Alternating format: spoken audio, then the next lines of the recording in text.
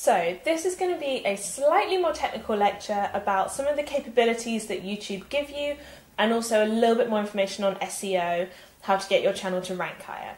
So the first thing you'll want to use the YouTube backend for is to look at your views.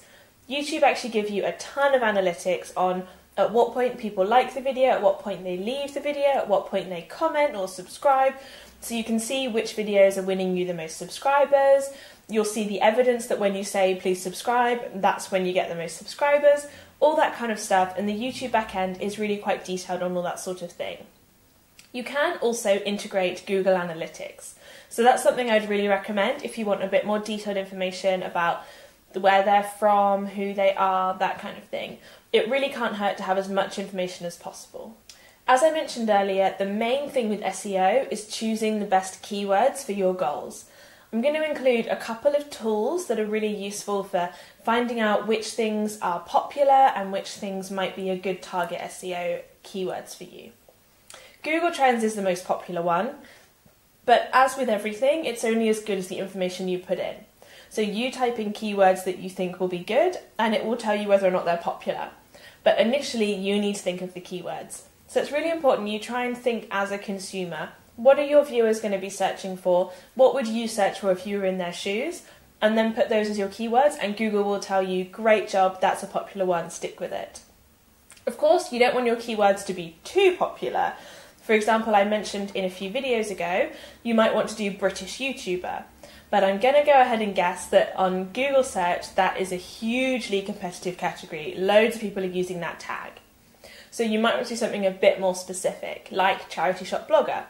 But again, you don't want to be too small either. So just have a play around with Google keywords and see the kind of market you want to reach and which keywords are going to work really well for you. Another great little tool that YouTube offers, which I mentioned earlier, is setting your featured content. This is normally going to be your channel trailer.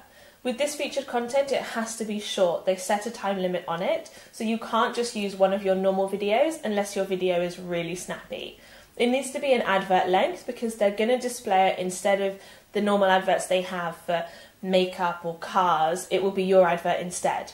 Of course, YouTube are only going to do this if your channel is really relevant and also growing really well, giving them a good impression of how you're doing. But it can be an amazingly powerful tool if they do start using your channel as an advert. So definitely recommend you find something to give them as your featured content and tick that box off. The next technical hack you want to do is give yourself a branded watermark. This is going to be a little thumbnail that appears throughout your entire video as a clickable subscribe button. So it's probably going to be a little thumbnail, either perhaps your face thumbnail or something like that, or you might want to have a subscribe style square button, like a YouTube red play button. Whatever you want, it should be a watermark that can appear throughout your whole video that will make people realize they can click that to subscribe. Another good tip is the closed captions, and what this means, if you've ever watched a video in a foreign language, you can click the closed captions button and it will come up with a text of what's being said in your language. This can be really good. YouTube do it automatically. They have software that kind of follows along to what you're saying and does the text, but it also can be quite inaccurate. So if you have the time or you're really dedicated to growing your channel, I'd really recommend going into the closed captions text and editing it so that it's exactly right, at least so that it includes the brands and the keywords that you're talking about. Because this is really partly the only information that YouTube has to know what you're talking about. YouTube is a computer, so it can't actually watch your videos and understand what you're saying. But from the closed captions, it can work out the content of your video and where you should come in the search. Alongside the captions, there's also your description, which we're going to talk about later.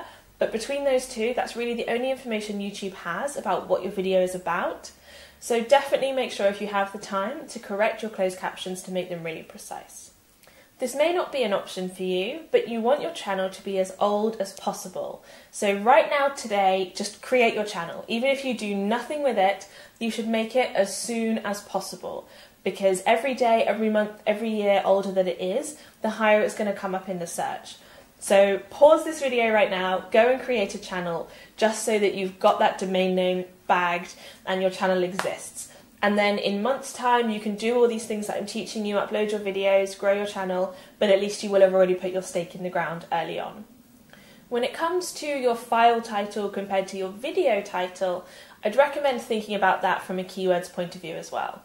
So your file title should just include your keywords, be really like SEO hacked. It doesn't need to be something the consumer is going to want to click on. Whereas your title should be something much more catchy, much more clickable to the viewer. So perhaps your file title is just Egypt travel vlog, Hurghada, Cairo, that kind of thing, which is going to be the keywords. But the actual title of your video might be My Egypt Adventure or Come Travelling with Me in Egypt, something a bit more appealing like that. And a lot of the big YouTubers now do kind of a cryptic title, like Our New House. And actually, when you watch the whole video, it's just a joke and they walked past a house and they were like, oh, we should make this our new house. And then they've made that into the title of the whole video. So the title can be much more kind of misleading, clickbait, exciting, talking directly to the person. Whereas the actual file title of the video that you've uploaded should be kind of keyword optimized for your search.